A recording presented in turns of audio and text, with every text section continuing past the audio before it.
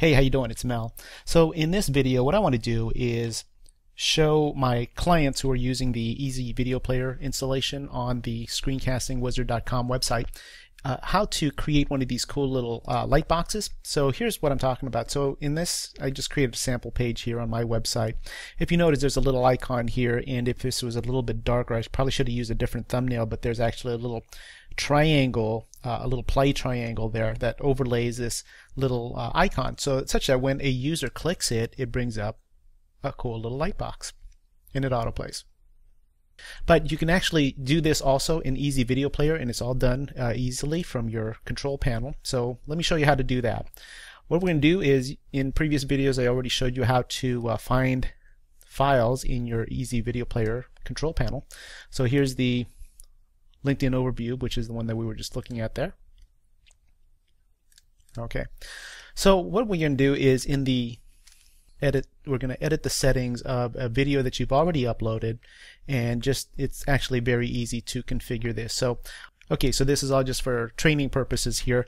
I'm going to go ahead and configure my video, just do some real quick settings changes here, which you already learned how to do all of this in previous videos. So the part that's specific to the light box is, one thing you're going to need is a little thumbnail, which you saw was that little image that you clicked, which is this one here, which you can easily do that using any screen capture program, or even on your Windows machine or on your Mac machine. There's many screen capture programs. You probably want to keep it at about 200 width, and you know, something very small for the users to click, although it can be as big as you want it to be as well.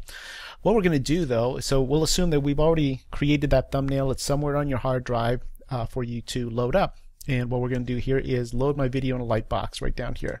Simple as choosing that setting.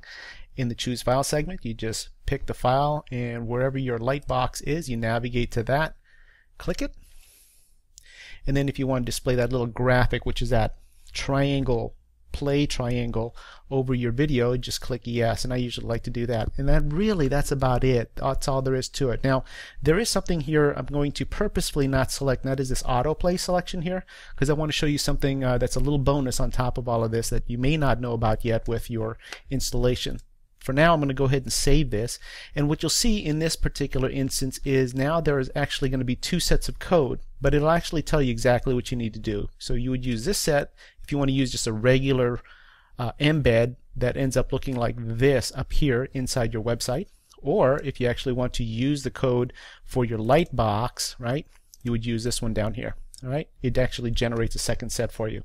So let's go ahead and copy that, and all I'm going to do now is create a new page, let's say just to show you, for grins and giggles. So let's say sample page 2, and now I've got the Easy Video Player plugin here, which you can easily get from, it's free as a WordPress installation, but if you don't have that, you can easily go into your HTML view and paste the code right in there. Now WordPress has this thing where it tends to strip these things out if you go back into visual mode and then you go back into HTML mode. Actually, it didn't this time around.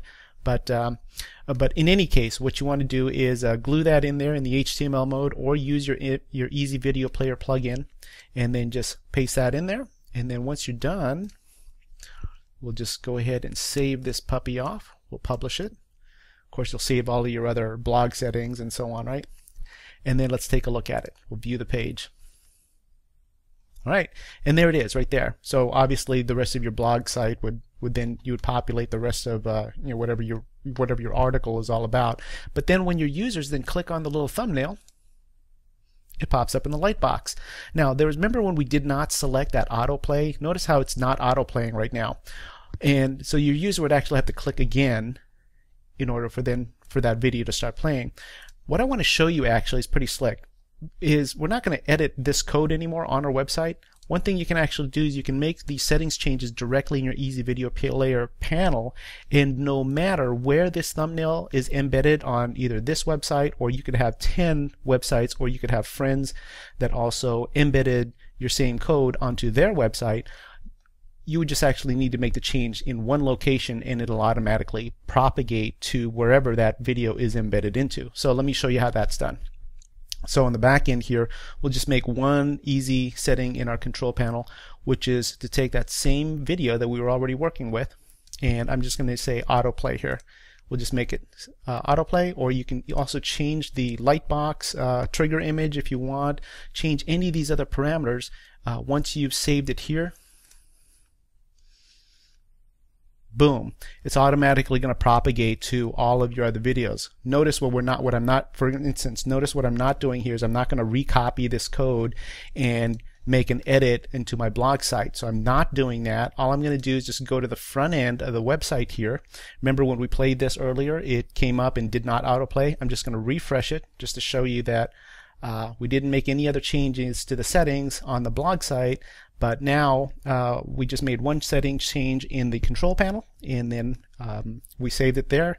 And so when your user comes here, it automatically propagates. Notice it autoplays now. All right. Okay, so that's all I wanted to show you on that particular functionality, which is how to create a lightbox using the Easy Video Player plugin. And again, this is for my clients.